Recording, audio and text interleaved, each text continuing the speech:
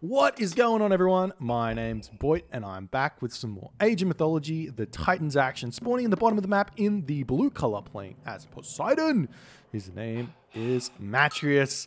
His opponent today in the red color, playing as Ra with the fastest scroll speed available in the default settings. We have Squash. Yes, he's playing Ra. He is red. And the map is Anatolia. Here we go. We've got one of the most specific build maps, I think, that is in this game currently.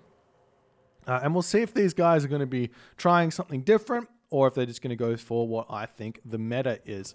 So we've got Matreiuss. So let's quickly, every time I see this map, I feel like I should be explaining a little bit about it, because I feel like this, of all of the maps, I feel like I get Anatolia the most. And that's because there's only so many things you can really do on this map. So let's talk about what makes Poseidon good on this map, and then we'll talk about what makes Ra good on this map. So what makes Poseidon good on this map is the lure. The lure is amazing. It means that we can get our fishing ships out incredibly fast here. We can see Matreiuss throwing down a house early. He's going to have consistent fishing ship production here. And that's not really possible for Zeus or Hades on this map, because oftentimes you don't get the goats in order to do this build. And not only that, you also like the food, the hunt is really, really important. It helps you quite a lot with your villager production here. So what we're going to see here from Matreiuss will be something like 7 villagers on wood, and then he's going to go up to the top, build a second dock, and he's going to get 18 fishing ship and have like a 5-minute to 5:15 advance time. Squash, on the other hand, he's playing Ra. So what makes Ra good on this map, at least in the early stages of the game?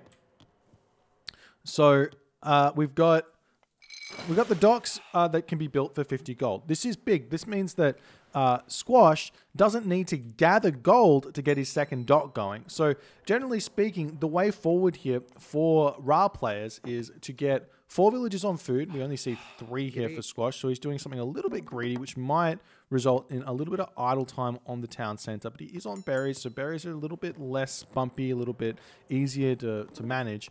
But still, I think you need 4 villagers on food for the most part here, because you can see 0% does happen quite a bit. But what this is going to mean for Squash is he's going to get his fishing ships out quite fast. Having the second dock up very nice and early, very simply, easily, is going to mean that Squash is going to get his 18 fish with a 5-minute to 5:15 advance here. Ra, as opposed to Set and Isis, has a very, very nice early game on Anatolia and very consistent. What Ra lacks compared to Isis, not Set, is that no prosperity means that a fast heroic is going to be delayed ever so slightly, which makes Isis just that little bit better than Ra here. So let's jump over and see what Matreiuss is doing right now. Matreiuss has actually gotten this dock up quite late here, it seems, and I think a slight mistake from Matreiuss. I think he should have had this one up quite a while ago. What I think is that this villager over here, yeah, he needs to get the 2 docks up, and he's going to spam these fishing ships out. Maybe Matreiuss is going for like a 430 here, which would be wild. He's going to try and get this temple up maybe at 445, a little bit faster, and get these fishing ships going up while he's advancing. But I do think that you want to be going up to, after you have about 7 villagers on wood and get that next villager to go up to the top shore, put 10 villagers to 12 villagers onto wood, and that's going to allow you to get that crisp 5-minute, 5:15 advance with all of the villagers, or all the fishing ships. Thanks so much for the 3 months, JLo. Appreciate you, man. Lurk as you want to. And anyways, it's still going to be a 5-minute advance, so it's not necessarily quicker or better, and we are going to be seeing Squash stealing some fishing spots away from Matreiuss. This isn't going to be the biggest of deals because he's already got the dock over here. Sometimes we see Squash trying to sneak up a dock on these locations here, and he can be very, very annoying like that. It's one of those things that's quite difficult to stop here with Poseidon, with Greek, because you don't really want to get your hero out too early. I do think there is a world in which getting this temple up maybe a little bit earlier and getting your Jason over, or Theseus over here, just to prevent the villager from getting the dock up might be okay. But as we can see, Squash is using his fishing ship right here to get this one up. Now, had Matreiuss done the build in the way that I suggested, these 2 fishing spots would have been his, and he would have been completely fine here. Alternatively, you just send the fishing spots up there first and take the ones down here later. But now Matreiuss in a slight disadvantage here with only 13 fishing ships, maybe 14 fishing ships, whereas Squash, he's got 14 here, but he's going to keep producing these and just keep on getting further and further ahead. He is going through Qatar. He's at 65% compared to Matreiuss, who is advanced here, so a little bit further behind, like 515 or 530 here for Squash. Centaur does come out. We do see Hermes was the god of choice here for Matreiuss.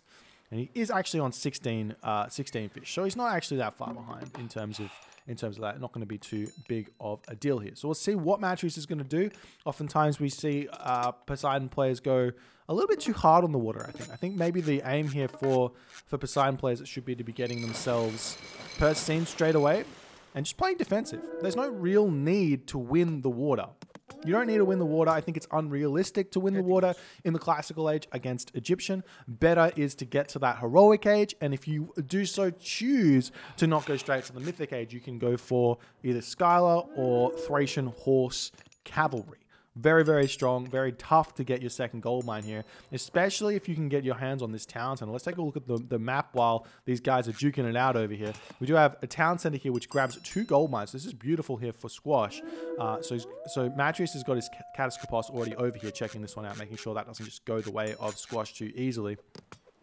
And now we're just seeing more of those boats coming out. Squash over here is just going to be playing defensively. He does not have per scene just yet. We see the armory coming up. Lots of villagers over here onto the gold mine. Only pickaxe, hand axe for Squash, which makes sense. But sometimes we do see Ra players delaying cabinets just a little bit to get that shaft mine out. And we do see Squash now swapping his pharaoh over onto the mining camp. This is very, very smart. It's going to allow him to get a little bit more gold income in order to get to the heroic age, and that's going to be really, really important here. Matreiuss, on the other hand, he's still putting villagers over onto wood, which I do think is a mistake. If you're putting all these villagers over to wood, all it means is you're going to get more archer ships out, which I don't feel like you can necessarily win the water here in the classical age. I said that already, unless you might have like Ares with a Cyclops or something and you want to push through and potentially win one side of the water really fast. I don't think it's possible to really win this, and we are seeing Squash and Matreiuss duking it out on both sides here. Nice micro here from Matreiuss, but at the moment Squash is defending with docks. And yeah, he's been pushed off like 1 or 2 fishing spots here, but it's not the biggest of deals. We are seeing Matreiuss still pushing forward here. And Squash, look at all that food. He's got 691 food. He's still going to be able to hit that 830 heroic age that he so desperately wants to hit. As we're seeing the trireme just continuously pushing through here. And what Squash can do is stop building these cabinets and just go to the heroic age and just sack the water for a little bit and then take it back with his heroic age, because there's not really much that Matreiuss is going to be able to do to get an advantage here.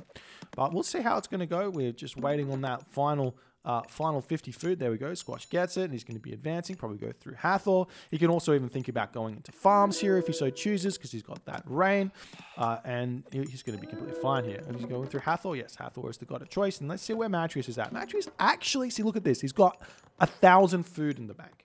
1,000 food. That is 1,000 resources he's not spending on anything, which is partly why getting that tech is so very, very important. That's now the trireme pushing Squash back, and Squash is just duking back and forth here. We do have a big numbers advantage here for Matreiuss. If you think about what the docks add, it's three cabinets plus 2 docks is basically 5 cabinets. And we are seeing the fight, the advantage here for Matreiuss, but Squash is holding very, very nicely. Even though it looks like Matreiuss is pretty far ahead, it is looking like he's trying to get to the heroic age here after getting some damage done.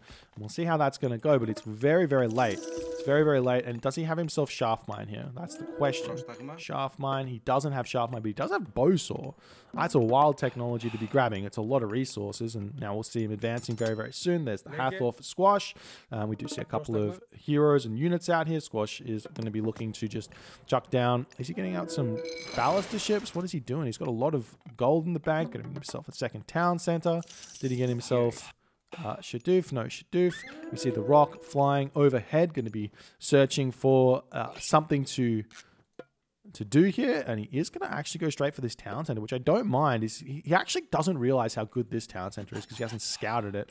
Bit of a mistake there from Squash to not scout with the Wadjet, but he is going to be dropping down the Migdol stronghold onto this town center. Nice play to get here. Actually flew over the cliff and maybe just dodged Matreiuss' line of sight just a little bit here. But we are seeing Aphrodite here. So Aphrodite is a bit of a interesting pick here. It's indicating that Matreiuss might want to try and take this game to the late game instead of trying to win in the middle game with Thracian horses, which is completely fine.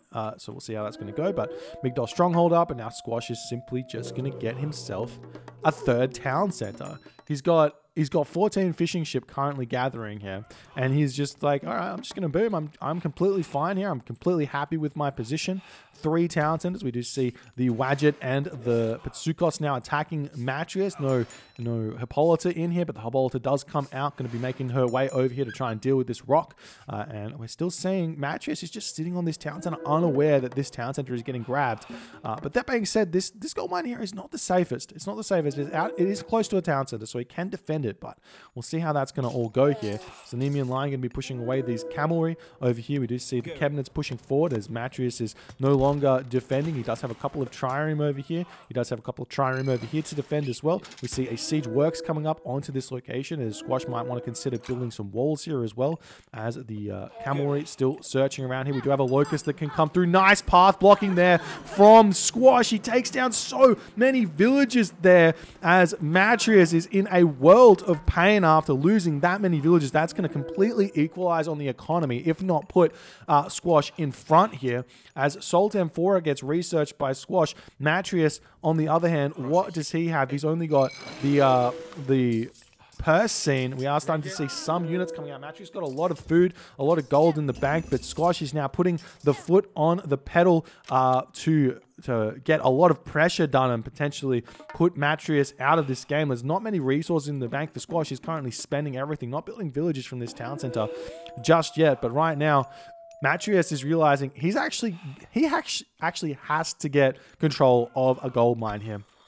Otherwise, he's potentially going to be getting pushed out of this game. We are seeing the Prodromus coming through. Squash realizing he is out of position here, getting pushed back. These are very, very strong cavalry units. The curse coming down onto those units, getting so many. How many is that? 6 Migdol units there. That's a big, big curse. But Matreiuss is running into the town center fire, into the Migdol stronghold fire here of Squash, and I don't think he can realistically fight underneath this for too long. So we are seeing the Pharaoh coming over here. He's going to be taking down that those myth units very, very fast. Nice micro from Squash, making sure he's going to stay out of Toxotes range. Pretending like this is a bit of a Son of Osiris is a very, very good move.